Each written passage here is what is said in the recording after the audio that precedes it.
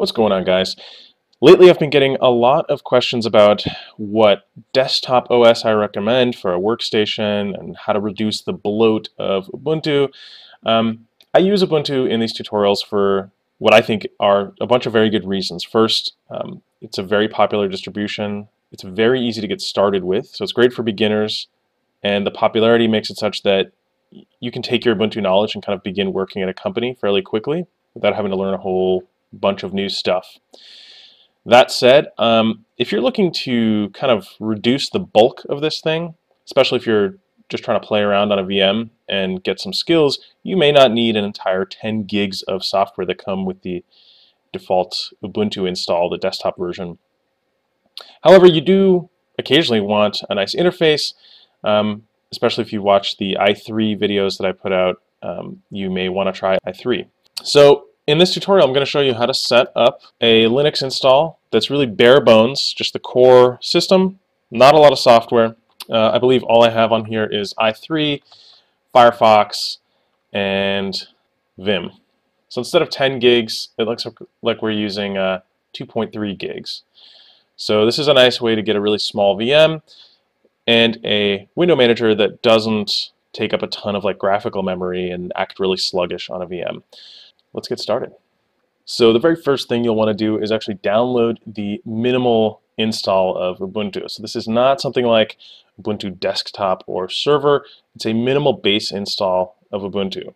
That means you're not actually customizing the OS as such. You still get systemd out of the box. You still get the basic stuff that Ubuntu is made from and configured as, but it doesn't come with any of the extra software on top of that sort of what you would think of as a core operating system. If that's something that you want to do, like customizing things on a deeper level, I would recommend first checking out something like Arch, maybe something like Crux, and maybe even looking at the Linux from Scratch project. If you just Google Linux from Scratch or LFS, it's a great guide on basically building your own distribution and not just selecting the software like we're going to do now. So on this page, URL is going to be in the description. Scroll down, choose whatever your architecture is. It's likely that this is just going to be 64-bit, and you will want to choose 1604 or whatever the latest version is for your desktop play operating system. You'll see that instead of several gigs, this is actually just 54 megabytes. So you can start that download, and I'll show you how to get that installed in a VM in just a second. I'm now going to rush through creating a new VM. If this confuses you, just watch one of the other videos that I've done on this. So if you type some version of Ubuntu, this will go to Linux, Ubuntu 64-bit. That's what we want. Hit next. We're going to give this thing 2048, so 2 gigs of memory. We're going to create a virtual hard disk. Just accept the default dynamically allocated, so it won't grab that entire chunk right away. We're just going to say 15. I'm going to give it 15 gigs. Again, this is not going to be allocated all at once, but sort of just taken as the machine needs it. Great, so you've got this machine. Now we're going to have to power it on and navigate to, this is not going to find a boot drive, so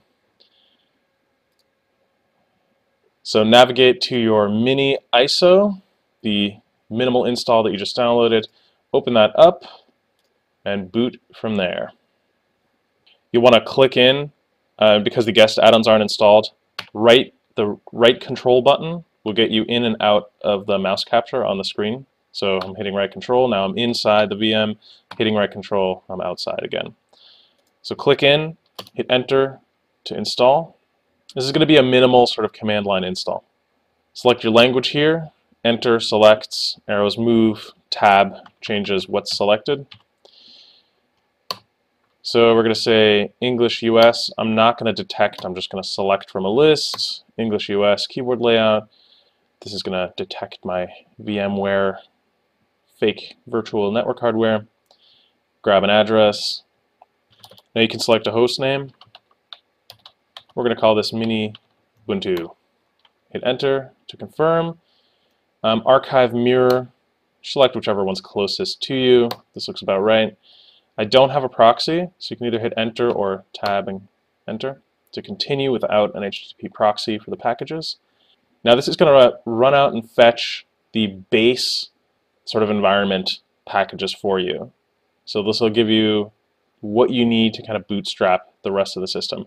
Just let this thing download and install, and I'll meet you back here when that's done. Okay, the time has come to create our first non-root user. We'll go with Dave. That user's username will be Dave as well. I'm going to choose a highly secure password here. Linux. You go, girl. Okay, so this is going to warn you. Obviously, you should have a secure password, but I'm going to use a weak one. Since this is a VM and I'm not worried about actually encrypting things, I'm going to say no. Again, if you're doing this on a laptop or something, I do recommend that you encrypt your home directory if you haven't done full disk encryption. Confirm your time zone. Now this thing is going to run gparted. What we're going to do is use the entire disk and set up LVM. If you're doing this on a laptop, I would choose use entire disk and set up encrypted LVM. So that is if you're doing this on real hardware and not inside a Virtualbox. And I recommend using LVM because if you need to grow or shrink any of your volumes, like for example, if we decide we want a bigger virtual hard disk or something, or we want to shrink it or grow it, LVM is going to make that a whole lot easier, at least growing it. So we're going to use LVM, use the whole disk. Again, this is just our virtual hard disk. Going to select that one. It's the only one it can see anyway. And now it's going to ask us to confirm that we blow away everything on this empty virtual hard disk. We're going to use all of that space. And now we're going to write everything to disk. If you're doing this on real hardware, that is the yes enter that actually blows everything away on there. So be sure before you hit that. Obviously on a VM, it's not a big deal. So base system install, I'll be back when that is done. You'll see this going out and fetching all of the base system binaries that it needs. Okay, our base system has been installed. It's asking us how we want to update. If you're going to be in this system every day, I'd suggest no automatic updates. If this is going to be up and running unattended, security updates automatically installed is a good idea. We're not even going to really talk about this. So I'm going to say no automatic updates, because when I need some updates, I'll go fetch my own damn updates. Thank you. If you're running a server, it can make sense to install security updates automatically. So here we are at the software selection screen. You can go for a manual package selection if you want to wade through an extremely long menu of things to install. But we're just going to kind of install the very basics and then get in there and customize it ourselves. You can see that these are some sort of package sets that you might want to use, like Ubuntu Server, OpenSSH Server, a regular Ubuntu Studio desktop, different sort of sub-versions of Ubuntu. You can also space select, so if you wanted just a regular Ubuntu desktop, hitting space here and then continuing would do it. But we just want standard system utilities. So we're going to make sure that that's the only thing that's checked here. Hit tab and then enter to continue. So we've chosen sort of a minimum set of bare bones system utilities, and the downloader is going to go fetch those and install them now. I believe this is the last round of software installs. Okay, so we're done here. We've got everything installed that we need, and this is going to install grub, the bootloader, onto this disk, and we will hit yes. So it's going to just install grub and do an update grub, make sure we see all the kernels, etc. And we'll be able to reboot in a second. So the important thing is when this reboots, yes, system clock UTC. Okay, so we're about to reboot. So we'll hit continue. Finishing the installation, sigterm, reboot, devices, remove the disk. So we've removed our optical disk here, which was our installer disk. Otherwise it would just boot up the installer again. And now you'll see the system boot for the first time. We've got the Ubuntu loader, and no graphical interface yet because we haven't installed one yet. So log in with the user you created, and we're here. We've got a minimal but full-featured Ubuntu system, and you can kind of customize this. So you could go off and do whatever you want at this point. I'm going to show you in the next part software that I recommend installing, and that's going to include a graphical user interface that you can set up very quickly and just sort of have it work right away. You can see that our system right now takes, where is it? 9%. So we're just over 1.1 gig out of 13 available. So that's quite a bit smaller. I think a full Ubuntu desktop system is somewhere around 8 or 10 gigs. So there you go. In the next section, we're going to install the basic software that we're going to need. So the first bit of software I like to install is the guest editions. So go ahead and insert the guest editions CD image. However, you'll see it's not auto-mounted. So what we want to do is sudo mount dev CD-ROM at mount. So you're going to mount the CD-ROM device, which we just inserted the virtual fake CD into, this guest edition CD image, at mount. So it'll be mounted read-only. We can go to mount and see, here we are. Before you do this, what this is going to do is install the Linux guest editions. It's going to install a kernel module which it has to build, which means you need the build essentials package. That'll be like a compiler, make, other tools that you need for building software. So you'll do an apt-get update. Your system is up to date at this point. It's just an old sysadmin habit. And then you'll say sudo apt-get install build essential. That's build-essential. So this is going to install a whole bunch of libraries, a compiler, lots and lots of stuff. Hit yes to accept, and I'll cut out the nice boring install. Okay, we've installed build essential, and we can now run our vbox linux editions.run file. As always, check to make sure this is all copacetic here. Everything looks good. And this is not doing anything horrifically evil. Once you've confirmed that that is the case, you can now say sudo vbox linux editions.run. You need to run this as root. You're going to build and install a kernel module. So let this go. It's going to take a little while. And once we've done that, we can restart the machine, and it'll use the guest editions module. And we can activate all the nice little features that has, like full screen, etc. However, before we do that, we're going to install one last thing, and that is our graphical user environment. So what we're really going to do is install the lightdm display manager,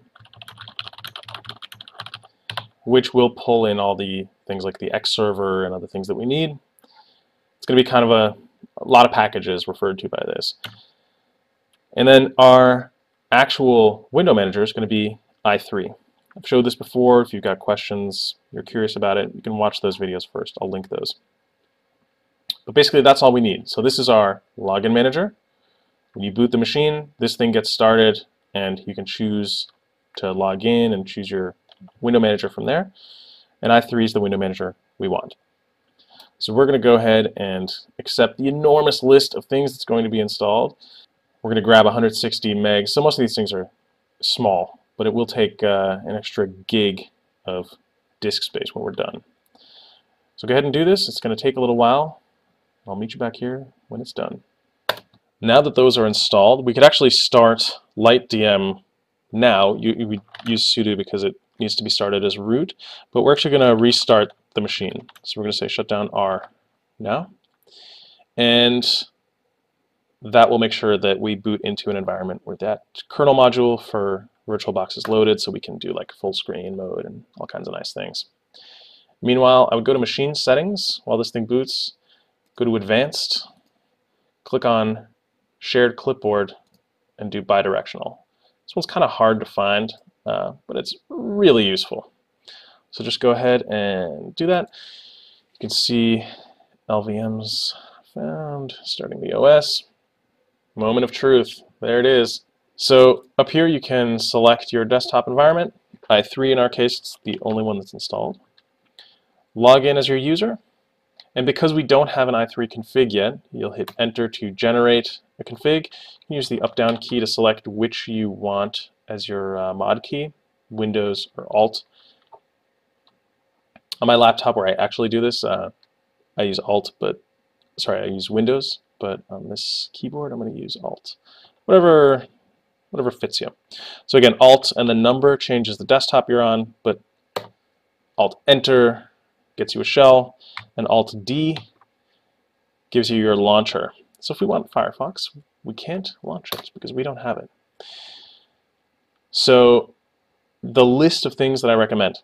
At the very least, for some sort of desktop machine like we've got here, I would install Firefox, almost, Vim or Emacs, and maybe something like Glances or HTOP, and then really whatever you want after that. There's no unnecessary space being taken up by software you don't use. There's no unnecessary stuff running in the background, taking up memory and processing time. So you can kind of build out from here. You've got a minimal desktop environment. You've got all the basic amenities, so a shell. You can get to a shell. You've got a desktop manager. You can run windowed applications. And you can go from here. But this should give you a decent base that if you do need to use Ubuntu or if you want to continue using it, it's a perfectly fine choice. This gives you a very great minimal base to work off of. And working with something like this, not having everything done for you, it's a good way to get a little bit deeper into Linux, solve a little bit more of your own problems, and eventually graduate to something like Arch, where you're really doing a lot of the customization yourself. So I hope that's been helpful. Enjoy your new little VM. May it help you learn Linux and have a good time. If this has been helpful, make sure to subscribe for more. I'm going to do an Arch video pretty soon, so I'll link to that here when it's done. Thanks again for watching. You guys rock. See you soon.